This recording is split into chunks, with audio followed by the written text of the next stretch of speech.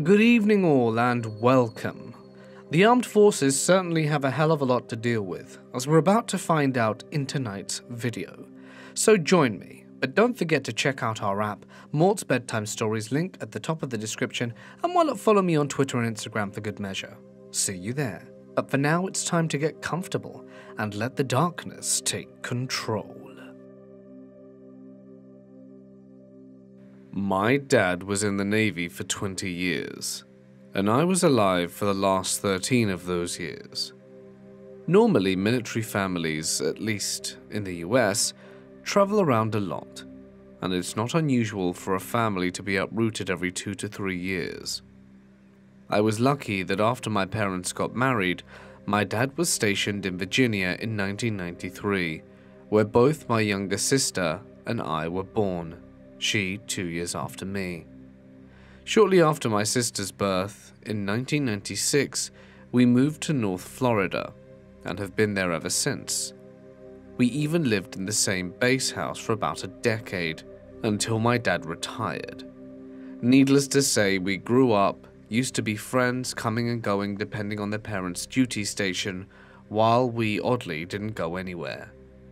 The way the base was set up was that two houses were connected and went 123 Street Name A, 123 Street Name B. The house my family lived on was B, and in the early 2000s, a family of 4 moved into A. I was in kindergarten and first grade at the time, so I was at that age where I don't quite understand the idea of divorce and remarriage. The family that moved next door was a blended family in several ways. The husband was black, the wife was white, the daughter/stepdaughter was white, and the 3-year-old was mixed. I remember this was super confusing for me because I didn't quite understand how the daughter was white, not realizing she had a different father. He had a brother in the area, so his niece would come over, and she was over so often I thought she lived there, which only added to my confusion. Anyway, apparently they weren't very good neighbors. They'd have house parties at all hours and pound on the walls, which my mum reported to housing. She told me and my sister to never go to their house, and at the time I had no idea why. I did, however, go into the house once, and for some reason it stuck in my memory. I had been playing a weird kind of catch with the 2-year-old who wasn't allowed outside, and I wasn't allowed inside. So we stood in the doorway and I stood in their covered driveway throwing the ball back and forth. Eventually the ball went somewhere the 2-year-old wasn't able to reach, so I went inside to retrieve the ball, justifying it that I'd only be a few minutes, if that. The way the house was set up was that the door at the side of the house led directly into the kitchen, which was separated from the living room by a half wall to the left. I remember going in and looking in the living room and it just being a complete mess. I couldn't believe how dirty it was. Then out of the blue, the family moved. Usually there was some form of warning when a family left, but with this one there wasn't. I eventually forgot about them, and for the most part continued on with my life. Well, fast forward to 2006 or 7, and I am in around 6th grade, when I noticed the niece at my middle school, but she doesn't remember me. Fast forward again to September of 2008. It's orientation for my freshman year of high school, and she's in one of my classes, so our parents end up meeting and talking. That weekend, my mum sits me down and finally explains what happened. Apparently the husband had gotten into trouble with housing, so his family was kicked out. Well, that left the place an absolute pigsty, unsurprisingly. The policy for that is the housing office sends a cleaning crew in and it comes out of the person's paycheck. Well, a cleaning lady reached up to see if anything was left on the shelf in the master bedroom closet and found something. When she looked at the pictures, they were of girls in my neighborhood and were incredibly inappropriate. Keep in mind these girls ranged in ages 5 to 10. Immediately the base's police were called and he was arrested. NCIS ended up investigating it, and because my house was connected to theirs, my dad was interviewed about what he knew. He was shown the pictures and asked to identify the girls, and if my sister and I had gone into the house. My mum told me that my dad told her that the pictures were the most depraved things he'd ever seen, and they were burnt into his memory for the rest of his life. It turned out all of my friends were his victims, including his own stepdaughter, and that he had been bribing them with toys and candy. My family and another one were the only two spared because my mum didn't allow me or my sister into the house, and the other family's daughter didn't fit into his age range. My mum explained that she had gotten an uneasy feeling from him and couldn't quite explain why. She even said she tried ignoring it, because he was in the Navy. It ended up that the couple got a divorce. The husband went to military prison, though he's since been released, and the wife moved back to Canada with her daughter, and left her son with her former brother-in-law to raise.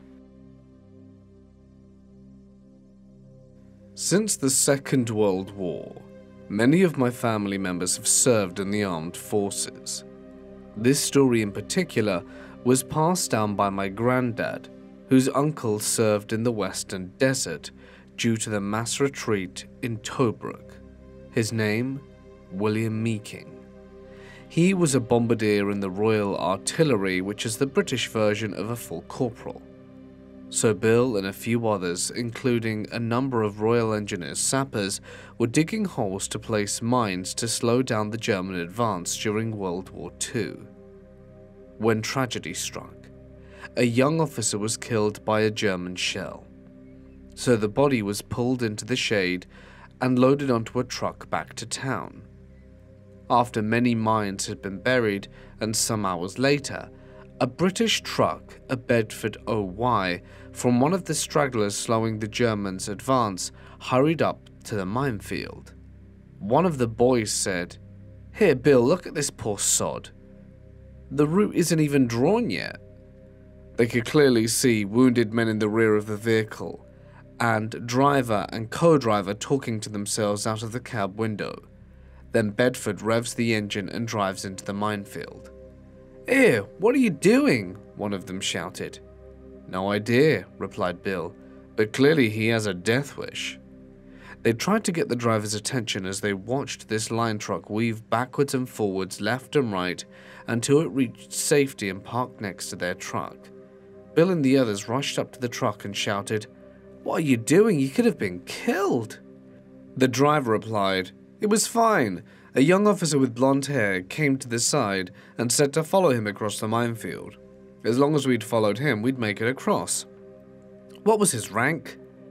"One Spot Rupert." "Why?" As Rupert is a nickname for lower-ranked officers. "Did he have blonde hair?" "Yeah, that's him," replied the driver. Bill stood aside and viewed the body with the driver. "Can't be," explained Bill. "He was killed 8 hours ago." The driver said, "But that's him there." "You're saying his ghost saved us?" Brave fellow. Great Uncle Bill died in 1983, just 1 month shy from before I was born. My husband Ted is in the military. We have generally lived on bases every station that we've been to, because the surrounding towns can be very crime-ridden and sketchy, and with my husband gone most of the time, the extra security is appreciated. I work from home due to us moving so often, so one afternoon I was taking a break, had me a bite to eat, and was snuggling up on the couch with my dog. That's when I heard the sliding glass door open. It was so nonchalant, I thought it was Ted. I saw my cat run from the kitchen and a shadow standing near the door, entering it. I thought maybe he had come back for something, so I called out for him and was like, "What are you doing home? Did you forget something?" But there was no answer. This is where I just got an eerie feeling. After I asked what he was doing here, I saw the shadow move and heard the click from the sliding door lock. From there, he walked to the laundry room and shut the door. I still had received no response, So I'm sitting on the couch, scared out of my mind, and I call my husband, hoping to hear his phone in the laundry room. I don't hear a ring, but he answers. I asked him why he came home, and he didn't answer me, and all he says was, "That wasn't me. Grab the dog and get into the car." After getting off the phone with Ted, I grab the dog and run to my car, and from there I call the military police. Waiting for them was probably the longest 20 minutes of my life. When they get there, they cleared the house and found no one. They asked me to make a statement, and they were baffled how someone would try it on this base. We still live here, and honestly, I'm scared he would come back. The first time I ever experienced something was during Marine combat training at Camp Lejeune.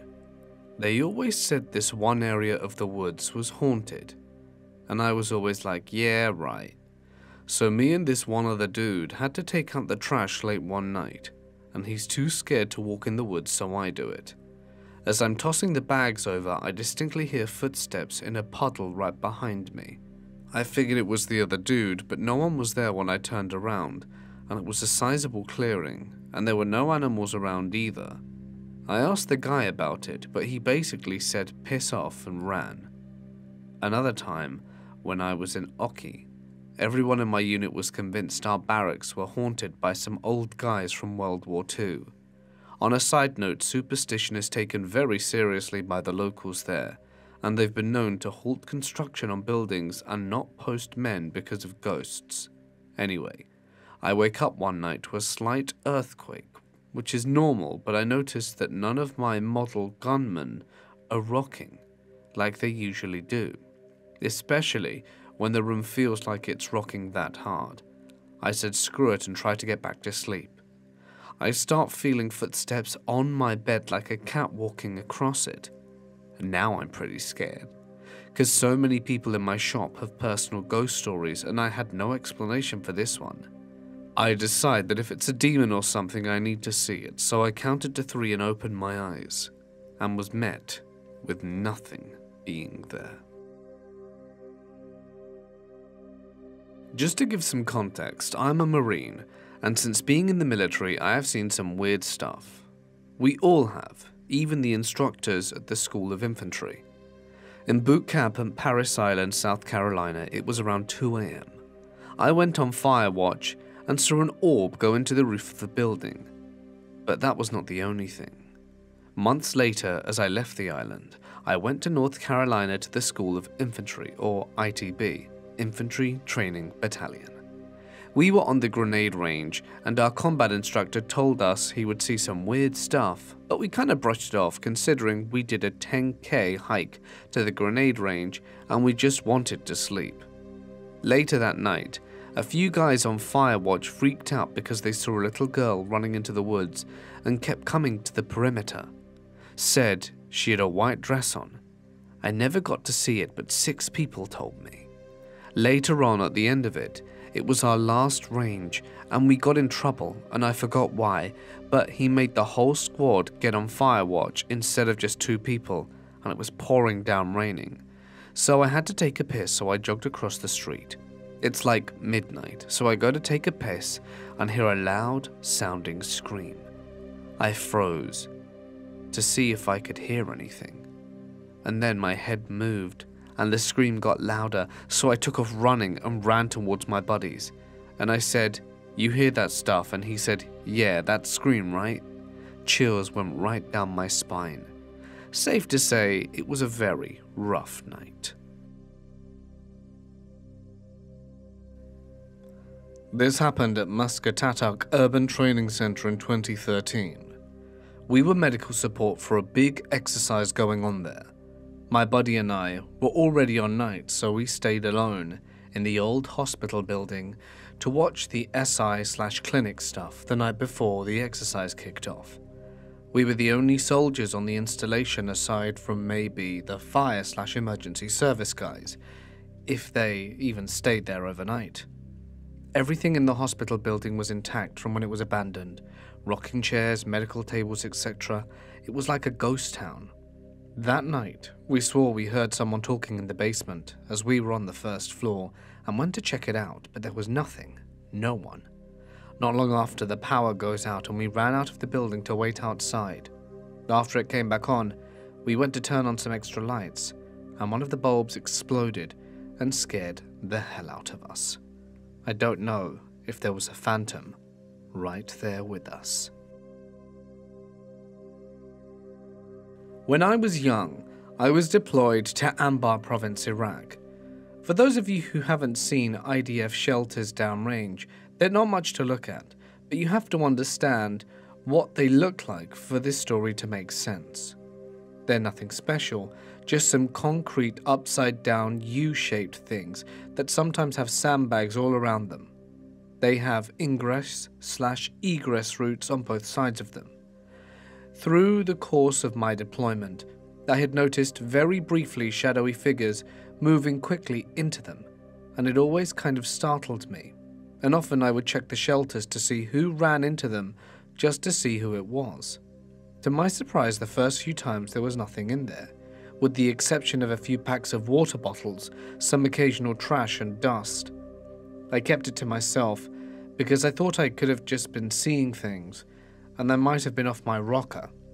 Later on the deployment, I was hanging around some HESCO barriers with a buddy just messing around, when he turns to me after a brief moment of silence and says, "Hey dude, have you been seeing silhouettes running super quickly into the IDF shelters, or am I losing my mind?" Naturally, I told him about my sightings of the figures, and we were both kind of creeped out for a bit. Over the course of the deployment, we had discovered that a total of 16 people in our company had seen these figures, including ones who'd been to this camp 3 times before and told us he had seen them every time he'd been there. I don't believe in ghosts, but it definitely freaked me out. Afghanistan, 2018, Mortars. It's the second rotation to this operation. Each operation has one mortar section attached to it, and they rotate out to give each other some rest.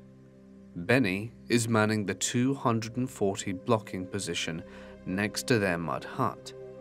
Directly to the left is the mouth of the valley, and to the right is nothing but mountains in Pakistan, into which he may or may not have accidentally sent some HE rounds on a fire mission. The 240 position is facing a large hill that they run to for personal training to try and avoid getting fat, as all they do is eat 4 MREs a day. To the right of that hill is about 2 kilometers to another operation, the only other one in the valley. Now, on to the story. There had just been some gale force winds absolutely messing up everything. Mud huts, shacks, all falling over, getting obliterated. Benny's from Florida and thought he was experiencing a hurricane. After it finally stops, an incredibly dense fog slowly rolls in and encompasses the entire valley like a blanket. He showed me a video of it, and it's eerie to watch. Just a methodical fog, creeping and swallowing everything until it reaches the edge of the operation. After sunset, the fog becomes impenetrable. Benny can't see beyond the barrel of his 240, not even thermals could cut through it, it's that thick. All they have to operate on is sound, and they're scared of lighting up friendlies. Fast forward a bit, and for 3 days now they've been dealing with this fog. All 3 days they've been picking up ICOMs in the hut the SF dudes are occupying. Unencrypted ISIS chatter from the interpreter and translating, all basically saying, "We're gonna hit them tonight in the fog, they can't see anything." As an aside, they would pick up the intercoms whenever they ran a fire mission. They would graffiti on the walls of the mortar huts, hilarious things they'd hear, including but not limiting to, "Everything's exploding," and "Why are they shooting at us?" So needless to say, everyone is on edge in this fog because they can't see anything. ISIS are talking about overrunning something, and they're hearing things in the fog at night, but nothing ever happens. There's an operation in the valley, but there's also Afghan command and local AMP presence scattered around the valley. ISIS could be talking about any location, so Benny readies for an attack at all times whenever the fog starts encroaching. They haven't been running fire missions since the fog began, because no one could call for fire when the visibility is so low and all the mortars are pulling guard. The sun sets, the fog rolls in. It's tranquil for a while, but tense. Then suddenly, GBs start hauling arse out of their hut and jump onto their roofs. It has the best vantage point of the valley, so they co-locate up there with Benny's FDC and call adjustments. "Yo," they shout down at the mortars. "Fire mission, let's go." Oh crap, it's happening. Everyone is scrambling on the radio, and the Afghan commandos are begging for help. "Please, we need everything you have right now, please, oh God help us." Benny thinks to himself, they're getting really messed up. The commandos were given the exact grid. "Everything you have, right now, here." Cool, we got a grid.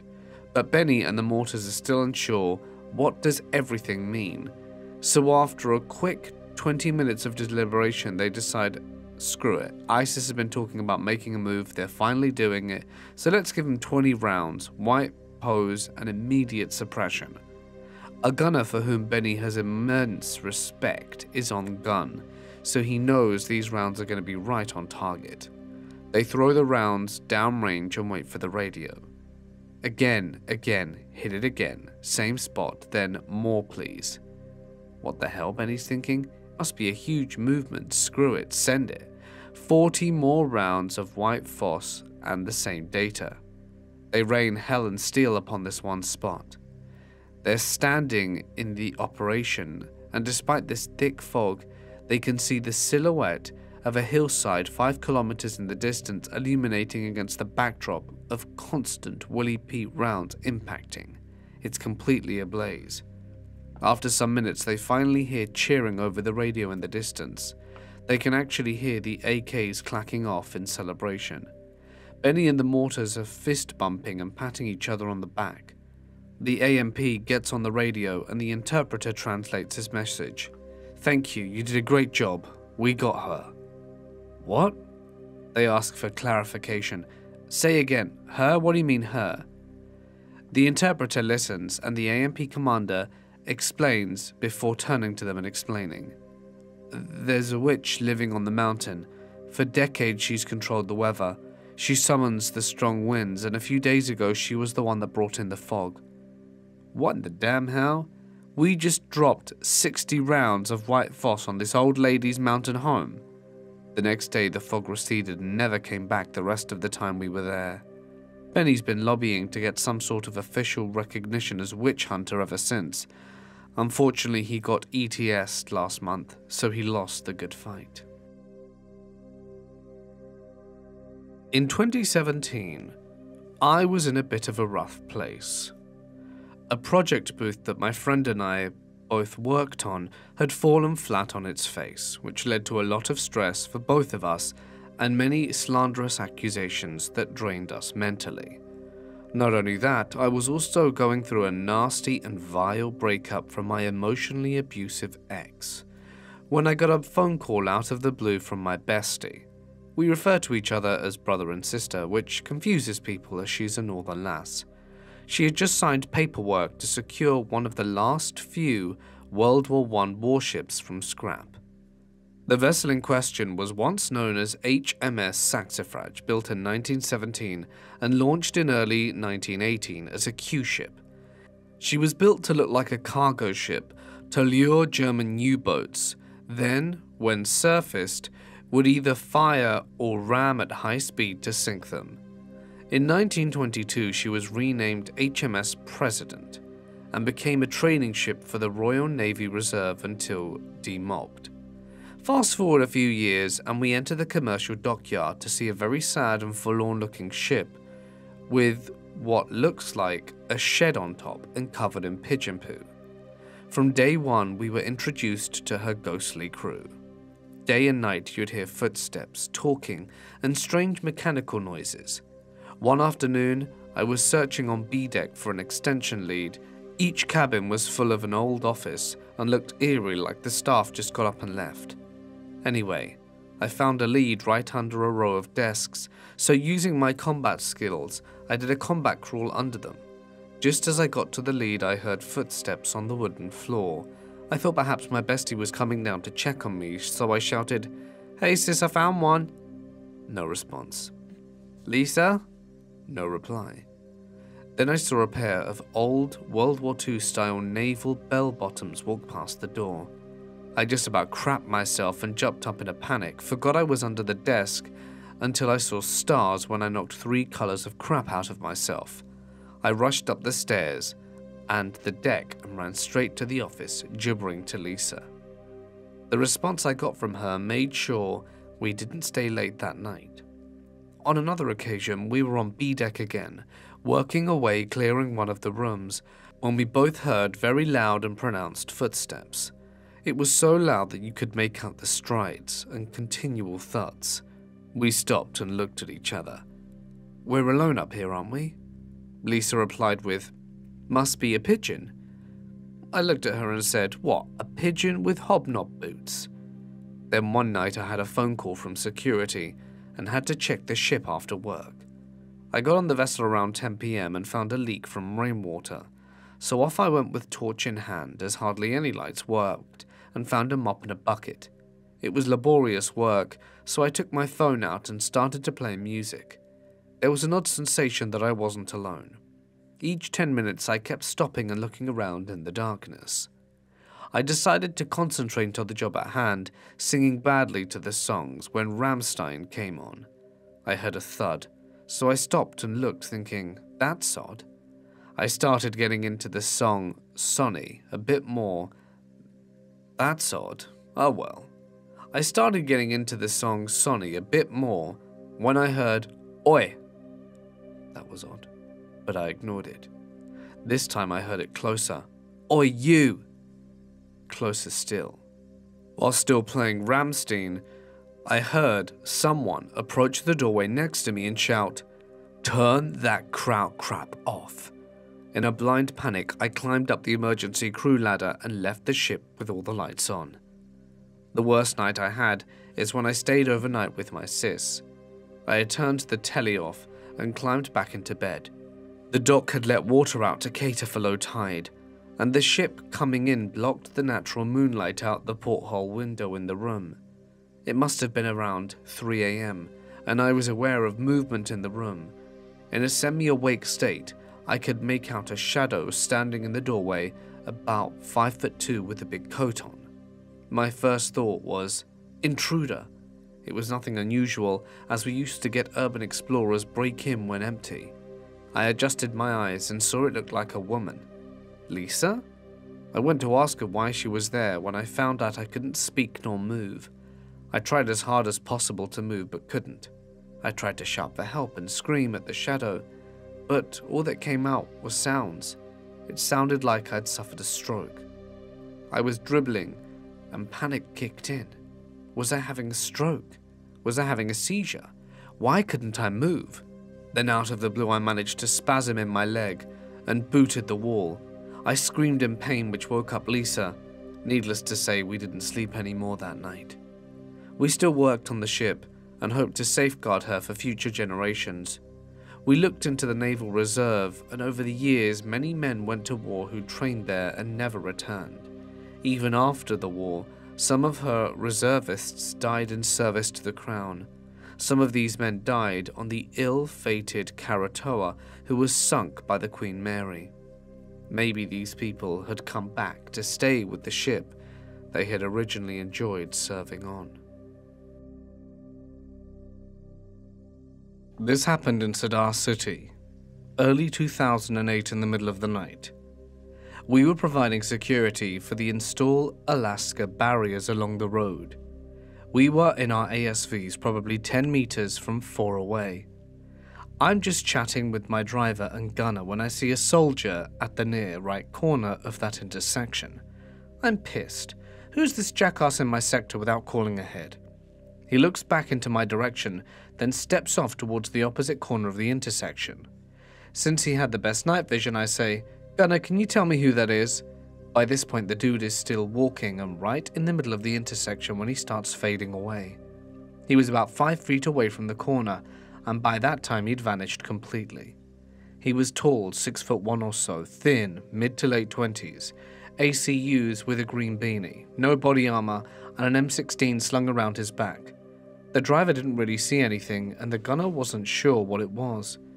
That was 14 years ago, and I can still see that kid plain as day. I was at a NATO conference in Prague, and we were staying at a large hotel that was originally built for the Communist Party higher-ups. The OIC of our group made us do personal training in the morning, so we get back to our rooms at around 7:30 AM to shower and get ready for the day. The whole hotel was usually empty the whole morning when we get back there. One morning at the far end of the hallway, I saw a really old dude in a sharp black suit and tie with a top hat and monocle. He looked at me, I looked at him. He walked around the corner and vanished. He wasn't there when I checked where he went. That seriously spooked me. Iraq 2005. It was nighttime, and we were pulling security on a rooftop. I'm standing there looking over the city skyline, and up in the sky I saw what looked like a meteor or trace around. Halfway through its flight path, all of a sudden it made a 90-degree turn and accelerated impossibly fast through a series of hard turns before vanishing completely. Before I can say anything, the guy next to me goes, "Holy crap, did you see that?" Another thing that was spooky but more explainable is the premonitions of danger people have. Sometimes you know you're about to get attacked, and you don't know how or why, but you just do. This story happened at Fort Campbell, where there's an area that nuclear material is transported by train, and you can walk the perimeter of that area on a dirt path, where the guards were told to shoot anyone on sight if they were trying to access the nuclear area way back when. Also in that area there are Nazi graveyards where prisoners of war were buried after World War II, SWAT stickers on the tombstones and everything. SFC Spooky Stories tells my WLC squad while we're out there that a soldier snuck over the perimeter in the 80s to see the gravesite and got shot by the guards, and one of those guards was so upset at having killed another soldier that he took his own life, and that soldier still haunts the trail, seeking to fulfill his duties, and if you cross the trail at the same place and time of the offended soldier, he will shoot you. So we ha-ha-ha'd and of course went back down there after WLC to see it through. So 3 high-speed NCOs were down there at midnight to cross the trail and get shot at by the ghost soldier. Also graveyards at night are dope. We cross the trail and nothing happens. We go look around the cemetery nearby, mess with the pennies on top of the gravestones, and walk back up the hill. Get to the trail when we hear footsteps and laugh at each other and say to stop walking. We do so when we hear the crunch of footsteps, headlamps flinging around, and we don't see anyone. Complete panic sets in, and we run up towards the road, and we stop after about a minute and hear nothing. Heavy breathing, holy craps all around us, and then we hear a full-on sprint behind us. I don't know what the hell it was, but there was 100% something running through the woods at us, and we hauled us out of there and back to one of the guy's car. Fort Campbell is definitely haunted by a dead soldier, maybe the WLC platoon sausage, but definitely would not go back. 1 out of 10. Do not play with Private Casper. Fort Bliss 2018. Out in the Training Way area, far east of El Paso. Well, me and my buddy are pulling guard duty in the 240 pit, which was really just a partially dug hole on top of a berm, and it's around 11:30 at night. I wanted to go back to bed, but wasn't super tired since I slept most of the day driving out there in our Stikers. I'm mostly just bored and start looking up at the sky, which is clear with no moon, and I see one of those summertime storms off in the distance. Well, I see something and probably think it's a plane, but it's too fast moving and too far away for a plane. Plus, I can't see it without nods. So it must be the ISS satellite or something like that, right? When it makes a sharp turn at a 90-degree angle and continues on. At this point, I'm watching it pretty closely. It makes another right turn and starts moving backwards at this point. Then another sharp right turn. What the hell is that, I wonder? I'm bringing it up with my buddy. I'm going to admit it, we weren't really pulling guards anymore. At this point, we're probably just watching this thing up in the sky like a fuzzy dot that's zigzagging in the sky for 15 minutes straight. We've never seen anything like it. Literally, when it shifted directions, it didn't turn, or more like it bounced, it got flung up. It just made these sharp 90-degree turns as if they were nothing. My buddy goes off to wake up the next guard shift, and I'm still watching it. It goes bam and zooms off, leaving a light streak behind it. In about 2 seconds or less, it's now just above the horizon in front of me, when it had been literally right above me the entire time, and starts doing the same thing like it was zoning off gates and searching for something. My body accidentally scares the ever-loving crap out of me, hopping back into the pit, only to be followed by the noise of some Helios coming in, which got everyone on high alert. They were friendly and landed at the wrong landing zone.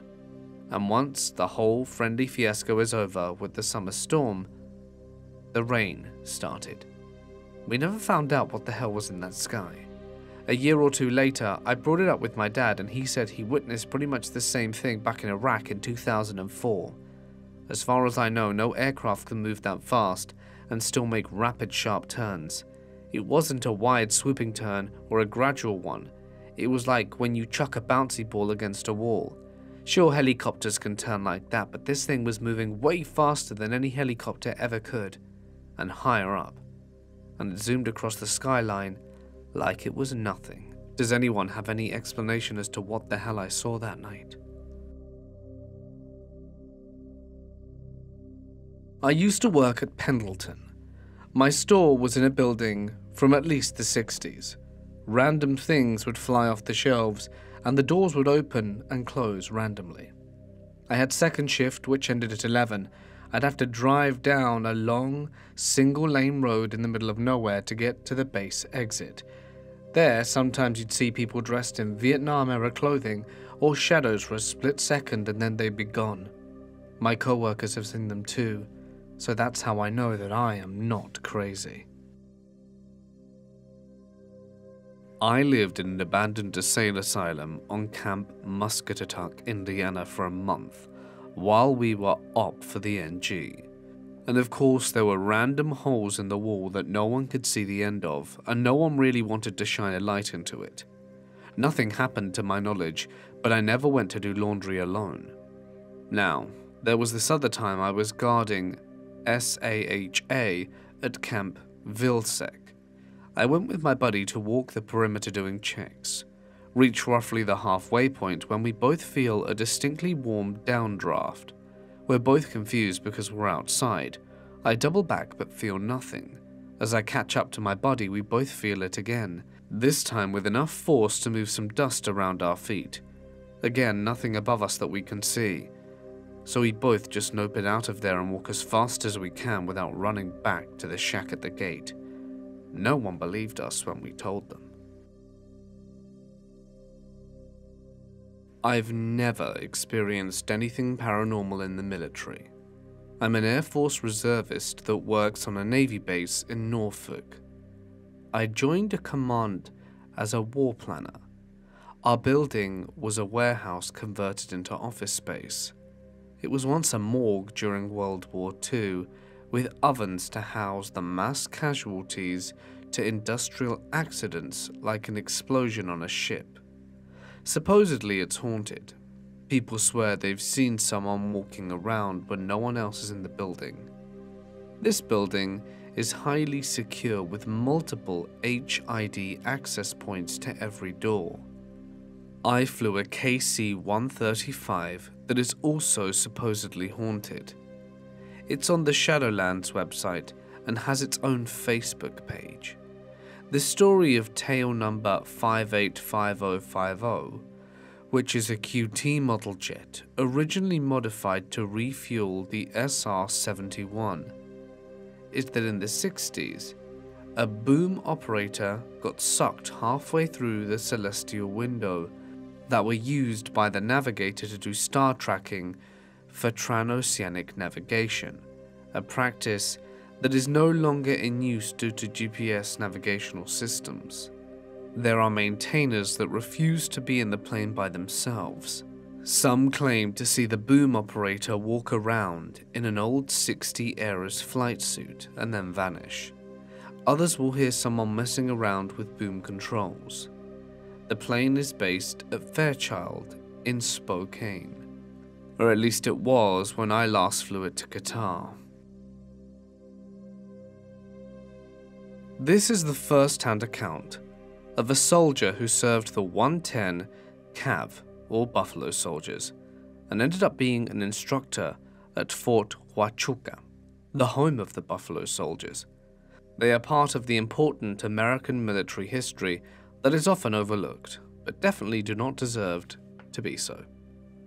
This story happened at Weinstein Village Barracks. So, the guy in question decided to do some checks and go upstairs to where the MOST people live. Down one hall, no issue.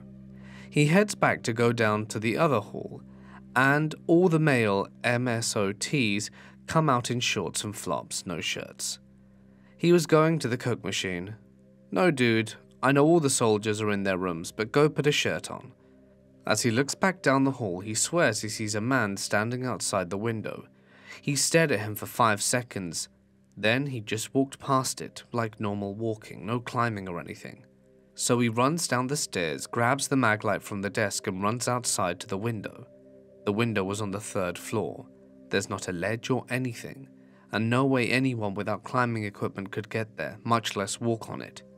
He shines his light around to look for a rope or something, because there was an issue at that point with soldiers rappelling on the windows, but there's nothing, no ropes. The instructor gets back inside and is shaken. The MOST from earlier had gotten his Coke and was heading upstairs. When he went back to the desk, he asked if it was him shining the flashlight. Yes, he replies. So then he asks, without saying why, did you see the ghost?